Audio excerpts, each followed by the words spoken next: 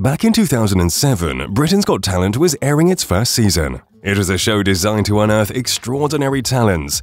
When a seemingly ordinary mobile phone salesman named Paul Potts stepped onto the stage, nobody could guess what would happen next. Little did the world know that this unassuming figure, whose voice was often his only solace in the face of adversity, would rise to become the quintessential ordinary hero. 16 years have passed since that fateful first season of Britain's Got Talent, and in that time, Paul has achieved what many could only dream of. Join us as we tell you what really happened to Paul Potts from Britain's Got Talent.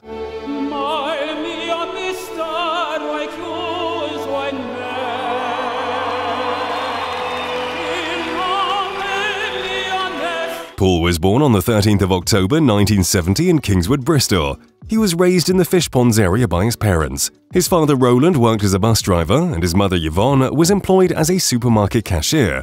Paul grew up with 2 brothers and 1 sister. During his formative years, Potts attended St. Mary Redcliffe and Temple School, where his passion for singing blossomed.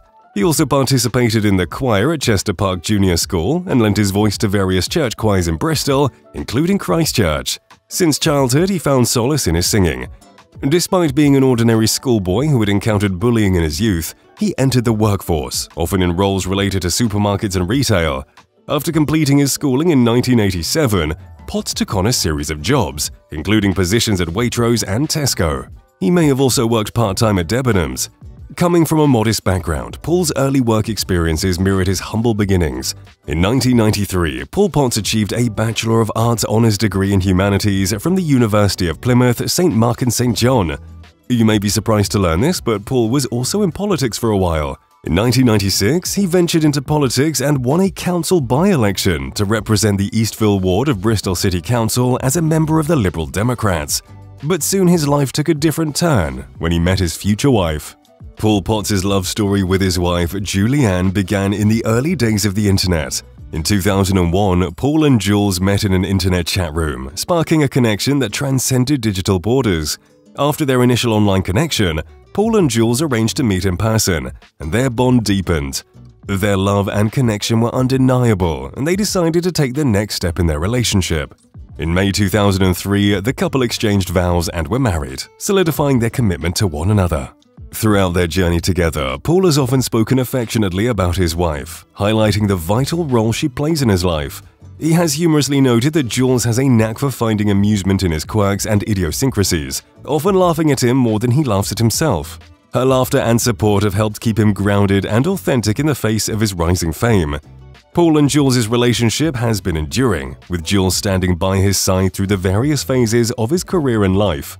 Their strong connection has been unwavering, and Paul has expressed that Jules will always be an integral part of his life. Despite their deep desire to have children, the couple faced financial challenges that prevented them from expanding their family. The reasons for not having children have not been publicly disclosed, but it is known that they were unable to afford to have kids during certain periods of their lives. Nonetheless, Paul has shared that his dream of becoming a father remains alive. Paul started his career way back in 1999 when he took on minor roles with Bath Opera, an amateur company. In that year, he portrayed the Prince of Persia and the Herald in Giacomo Puccini's Turandot. His journey in the world of opera continued as he gradually worked his way up to leading roles. Over the years, Paul's talent and dedication shone through as he tackled significant roles in various operas. In 2000, he played Don Basilio in Mozart's The Marriage of Figaro. The following year, he assumed the role of Don Carlos in Verdi's Don Carlos. In 2003, he continued to showcase his versatility with the character Don Ottavio in Mozart's Don Giovanni and Radames in Verdi's Aida. These performances demonstrated his growing expertise and commitment to his craft. Paul's opera journey also included a performance as the Chevalier des Grieux in Puccini's Manon Lescaut with the Southgate Opera Company in London in May 2003. He extended his experience by singing with a small ensemble from the Royal Philharmonic, captivating an audience of 15,000. Additionally, he embarked on a soloist tour in northern Italy as part of his music studies. Before one of his important performances, Paul's health deteriorated. Despite doctors' concerns about an adrenal tumor discovered during his recovery from a burst appendix, he went ahead and performed Aida. Shortly thereafter, he underwent surgery to address the tumor. In 2003, Paul encountered another setback when he broke his collarbone and suffered whiplash in a bicycle accident. This accident, combined with subsequent financial difficulties, prompted him to take a significant leap in his career. After that, Paul didn't sing for many years and settled for a more stable job. Just when he thought this was his life now, something amazing happened. At the age of 37, he found himself at a crossroads, with his self-esteem at a low point, unsure of whether to take the plunge and audition for the show. One fateful day, in his small Port Talbot flat, Paul was engrossed in his work, calculating numbers as an area manager for Carphone Warehouse. It was then that an unexpected interruption occurred. A pop-up window appeared on his computer screen, revealing a full-length photo of none other than Simon Cowell, the famed judge of the show. The window presented an entry form for Britain's Got Talent. This unexpected moment of opportunity tempted Paul. The idea of participating in the show had its allure, and the potential prize for the winner could provide a financial boost for him and his wife, Jules. Their life had been marked by challenges, including a 7-month hiatus from work after a bicycle accident that left him with a damaged collarbone. However, Paul's inner demons of low self-confidence gnawed at him. He questioned his suitability for the show, doubting whether his chosen style of music, combined with his age and appearance, would make him a viable contestant. He thought that only conventionally good-looking people were meant to go on TV shows. Facing this internal struggle, Paul made a decision that would ultimately alter the course of his life. He filled out the entry form, but paused before making the final choice. In a moment of spontaneity, he decided to leave the outcome to fate. With the simple flip of a coin, he made the choice clear. Heads meant he would send in the entry form, and tails meant he would cancel it. As history would have it, the coin toss ended with heads, and Paul submitted his entry to Britain's Got Talent.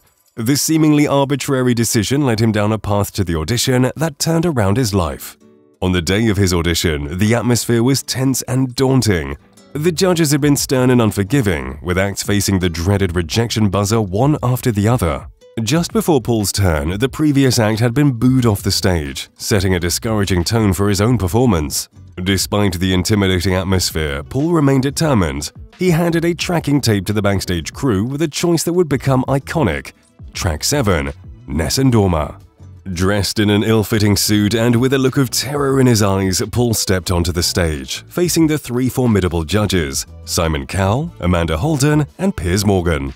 The stage was set for a defining moment in the life of a man who, despite his self-doubt, had the potential to captivate the world with his extraordinary talent. As soon as he began to sing Giacomo Puccini's Nessun Dorma from the opera Turandot, the room fell into stunned silence. His powerful and emotive tenor voice filled the auditorium, leaving everyone in awe of his vocal prowess. The judges, including Simon Cowell, were visibly moved by the performance. The audience erupted into a standing ovation, and Paul received resounding praise. This unanimous yes from the judges marked the beginning of his incredible journey on the show. Paul's journey continued with the semi-finals, where he faced stiff competition from other talented contestants. The pressure of performing on a nationally televised stage was immense, and the stakes were higher. However, Paul's consistent dedication to his craft shone through as he delivered yet another captivating performance. His rendition of Time to Say Goodbye was met with a standing ovation from the audience and judges alike. This performance secured his place in the grand finale. In the grand finale, Paul faced off against other talented performers. The pressure was at its peak as he took the stage one final time. Singing once more the iconic Nessun Dorma, Paul's performance was nothing short of a masterpiece. He left the audience and judges spellbound, and his incredible talent and emotional connection with the song moved everyone in the auditorium. The audience's reaction was overwhelming, and he was crowned the winner of the first season of Britain's Got Talent. Even after emerging victorious on Britain's Got Talent, Paul displayed such financial caution that he didn't resign from his job at Carphone Warehouse. It wasn't until 6 months later that he eventually decided to leave, even though he had already secured a substantial £1 million contract well before that time. During his tenure at Carphone Warehouse, Paul earned a modest annual salary, mostly supplemented by commission. Following his triumph on Britain's Got Talent, he took a 6-month sabbatical from this role. Paul's victory on the show marked a turning point in his life and career. It catapulted him from relative obscurity to international stardom, and his incredible talent was recognized and celebrated worldwide. His journey not only showcased his exceptional singing abilities, but also showed the transformative power of talent shows, a platform where ordinary individuals could achieve extraordinary success when given the opportunity. Where everything was going so well in Paul's life, there was some criticism too. His participation in the show sparked slight controversy. Some people said that the show was intended for undiscovered talent, and his extensive experience in opera raised questions about whether he was truly an undiscovered talent. Critics argued that he didn't fit the mold of someone who had never been paid for their performances, which was the premise of the show. In response to this controversy, Paul explained that he had never received payment for any of his previous performances. In fact, he had personally financed all of his vocal training and endeavors in the world of opera. His journey, including the Italian tour, was not about financial gain, but rather an integral part of his dedication to singing and performing. He emphasized that he had to switch careers multiple times because he was not earning anything from performing.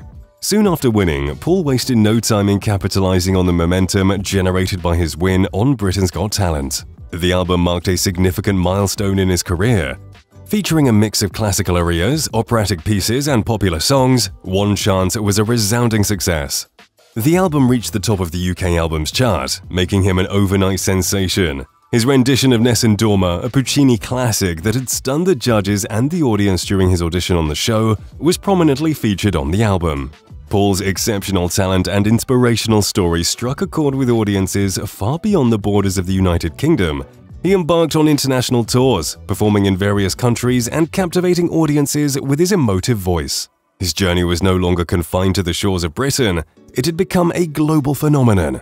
In the United States, a country not traditionally associated with opera, Paul's performances resonated with a broad spectrum of music lovers. His ability to transcend cultural and linguistic barriers with his voice was a testament to the universal appeal of his talent. With his initial success, Paul Potts continued to evolve as an artist. Subsequent albums showcased his vocal prowess and versatility, demonstrating that he was not a one-hit wonder, but a genuine talent. In 2009, Paul made a comeback with his second album, Passion. The musical endeavor was a labor of love, as it was meticulously recorded in both Prague and Stockholm, taking nearly a year to complete. The album showcased a diverse repertoire, featuring songs from musicals, operas, and iconic soundtracks, catering to the varied tastes of his devoted fanbase. The subsequent year marked a transition in Paul's career, when he parted ways with Simon Cowell's label Psycho. However, this change led to a new beginning, as he signed with Sony for his third album titled Cinema Paradiso. This album allowed him to explore famous movie themes and brought a fresh dimension to his artistic journey. His voice brought a new dimension to these beloved songs, adding to his growing reputation as a versatile performer. A special edition of Cinema Paradiso followed in 2011, providing audiences with additional tracks and further reinforcing Paul's credentials as an artist who could tackle a wide range of musical genres. Home marked yet another chapter in his musical journey, where he continued to display his vocal mastery and dedication to his craft. Paul Potts' rise to fame brought him the opportunity to collaborate with other artists and participate in special performances. His unique voice made him a sought-after partner for various projects, and he left his mark on the music world in ways that extended beyond his solo career. Paul's success was not only confined to the UK and USA, he even grew immensely popular in South Korea. When Paul Potts' performance on Britain's Got Talent started to circulate online and gain international attention, Korean viewers were captivated by his exceptional tenor voice and the emotional depth of his renditions. His albums resonated strongly with the South Korean audience, many of whom appreciated the beauty of classical music. Paul's album quickly gained popularity, and he soon became a household name in the country. Paul's connection with South Korea deepened when he expressed his love for the country. He affectionately referred to South Korea as his second home, a gesture that endeared him to his Korean fans. This sense of belonging, combined with his humility and approachability, made him a beloved figure in the nation. He even recorded an original soundtrack for the popular Korean historical drama series The Great Queen Sundok. His performance on the OST, Is This the Place That You Said?, showcased his ability to sing in Korean and touched the hearts of many South Koreans. The song became a sensation, further solidifying his status in the country. Paul also made several appearances on popular South Korean television programs such as Star King and Qualifications of Men. These shows allowed him to interact with the Korean audience, share his story, and perform for a wider audience. His warm personality and inspiring journey resonated with viewers, making him a household name in South Korea. One of the key elements of Paul Potts' success in South Korea was his series of live concerts held in the country. His performances were met with tremendous enthusiasm, and his concerts were often sold out. After achieving unfathomable success, Paul decided to share his complete story with no holds barred. His autobiography, One Chance, was a deeply personal and revealing account of his remarkable life journey. In this memoir, he bared his soul and shared the most intimate details of his life, from the early years filled with bullying and self-doubt, to the extraordinary rise to operatic stardom. One of the most captivating anecdotes from the book is the story of Paul's famous shower audition. Before his breakthrough on the British talent show, Paul would sing in the shower, a place where he felt the most comfortable and free to explore his operatic voice. The magic of Nessun Dorma comes alive in the pages of the autobiography. Paul's stirring rendition of this Puccini aria during his Britain's Got Talent audition was a pivotal moment in his life. He had practiced this aria countless times in the bathroom and the car, but it was on the show that he delivered the performance that would change his life. Like everyone else, Paul also struggled with nerves and stage fright. He openly discussed the overwhelming anxiety he experienced before performing on the big stage. These anecdotes humanize the man behind the remarkable voice, making him relatable to readers who may have faced similar challenges in their own lives. The book also delved into the impact of childhood bullying on Paul's life. During his book tour, Paul Potts revealed that he had experienced relentless bullying during his school days, which encompassed both verbal taunts and physical damage, ultimately leading to his hospitalization. The horrifying details of this prolonged incident are documented extensively in his 2013 memoir. The impact of this relentless mistreatment lingered long after the school years had ended, leaving a permanent scar on his psyche. For Paul, the effects of bullying are not something that one can simply survive and then forget.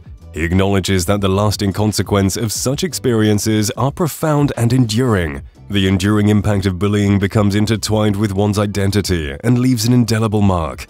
Confidence in particular takes a severe blow, affecting not just the past, but also shaping one's present and future. Interestingly, some of the individuals who had been involved in the bullying during Paul's school days have, over time, come forward to express remorse and seek forgiveness. Lucky for them, Paul has been more than willing to offer forgiveness in response to these overtures. His perspective on forgiveness is both pragmatic and empathetic. He recognizes that while one can never truly forget the traumatic experiences of bullying, holding grudges can be an obstacle to personal growth and progress. Rather than adopting a sucks-to-you attitude, which would be akin to holding a grudge, he chooses to extend forgiveness, allowing both himself and those who once tormented him to move forward. Furthermore, One More Chance emphasizes the theme of second chances. Paul shares stories of how his life changed after winning Britain's Got Talent. He recounts encounters with fans who recognized him on the street and reflects on the second chance he was given to pursue his passion for opera on a global stage. In the book, Paul unveiled another painful memory which he endured as a teenager. The perpetrator, a high-ranking individual wielding considerable power and influence, subjected Paul to a nightmarish ordeal. In the face of such authority, Paul felt utterly powerless, unable to protect himself from the experience that left deep emotional scars. While the incident itself was deeply unsettling, it is not without a glimmer of hope. The takeaway from this dark episode was that justice eventually prevailed. The individual responsible for the trauma was identified, charged, and ultimately incarcerated for their actions. This legal action provided a degree of closure and vindication for Paul, reaffirming that no one, regardless of their position or status, is above the law. Yet, the depth of pain and sensitivity surrounding this traumatic event was such that Paul chose not to elaborate on it further after its initial disclosure in the book. It remains a haunting memory, a part of his life that he continues to grapple with privately, far away from the public eye. In sharing this deeply personal and painful experience, Paul not only shed light on the horrors of the incident, but also underscored the importance of acknowledging the strength and resilience required to overcome such hardships. Paul's book was such a massive hit that big studios immediately started contacting him to buy the rights. Eventually, his story found life on the big screen. The movie was a heartwarming and inspirational tale that captures the essence of Paul's incredible journey. Titled the same as his book One Chance, this biographical film was released in 2013 and directed by David Frankel. It starred British actor James Corden in the lead role, portraying the life of Paul Potts. One Chance provided a cinematic exploration of Paul's life, from his early struggles and personal challenges to his triumphant moments on the Britain's Got Talent stage. The film delved into the various facets of his journey, offering a glimpse into the emotional trials he faced. The movie was a celebration of resilience and the pursuit of dreams. It beautifully captured the power of Paul's extraordinary talents, the unwavering support of his wife Jules, and the determination that propelled him from anonymity to global stardom. There was a time when Paul was struggling to make ends meet, but today he won't ever have to worry about it again. With a staggering net worth of £15 million, Paul has got himself a comfortable life. Unlike those who quickly dive into the lavish lifestyle, Paul and his wife have remained humble all these years. He still lives in the same hometown where he was living prior to becoming a public figure. His constant philanthropic efforts show his dedication to making a positive impact on the lives of others. His charitable endeavors go beyond his celebrated operatic career, demonstrating his compassion and commitment to various causes. One notable contribution is his involvement in supporting children's charities. Paul has consistently advocated for organizations that focus on enhancing the well-being of children. He has actively participated in fundraising events, benefit concerts, and charity galas, utilizing his talent and fame to raise funds and awareness for these vital causes. Moreover, Paul has been a patron of the Helen Foundation, an organization that champions arts education and creativity in schools. This aligns with his passion for the arts and his belief in the transformative power of creativity, particularly among young students. His dedication to the Helen Foundation underscores his commitment to nurturing artistic talent in the next generation. In addition to his work with children's charities and arts education, Paul has also dedicated his time and resources to supporting cancer charities. Having experienced his own health challenges, including a burst appendix, he understands the importance of healthcare and the struggles faced by those dealing with illness. He has lent his voice to fundraising events and awareness campaigns for cancer research and patient support, furthering the cause of health and well-being. Paul's humanitarian efforts extend to his support for disaster relief and refugee crises. He has used his platform to draw attention to these critical issues and encourages his fans and followers to contribute to humanitarian causes. One notable act of generosity is Paul's contribution of over £48,000 to a charity with a mission to construct a rehabilitation centre in Swansea. This significant donation underscores his dedication to improving the well-being of individuals and the communities they belong to. His financial support for the Rehabilitation Centre project showcases his compassion and commitment to making a tangible difference in the lives of those in need. In addition to his monetary contributions, Paul embarked on an extraordinary journey that involved walking from South Wales to London, with a unique twist that included a detour through South Korea. This incredible feat wasn't a mere adventure, but a deliberate effort to raise funds for SOS Children's work with orphans in Haiti. His determination to traverse such a challenging path serves as a testament to his unwavering commitment to helping those less fortunate. Through this arduous journey, he exemplified his willingness to go to great lengths, both figuratively and literally, in support of a charitable cause. Paul Pot's story of triumph over tribulations and his commitment to staying noble serve as a source of inspiration for others.